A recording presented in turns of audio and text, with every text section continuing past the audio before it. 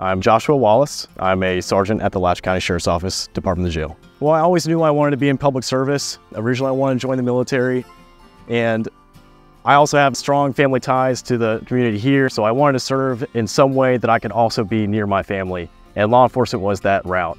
Originally, I wanted to go to the road. I wanted to do SWAT and K-9 and all this different stuff, and the Sheriff's Office came along and hired me at the jail a month before I graduated the police academy, and I always had the option to go the road later on, but I ended up loving this career. Some of the relationships I built here are some of the strongest bonds that I have in my life.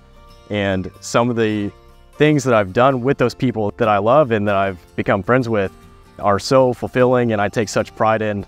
I mean, I've literally saved lives with my best friends hand in hand with the training that I received here. You've always got backup there. You've got, a code or an emergency happens, there's a sea of green uniforms coming to your aid.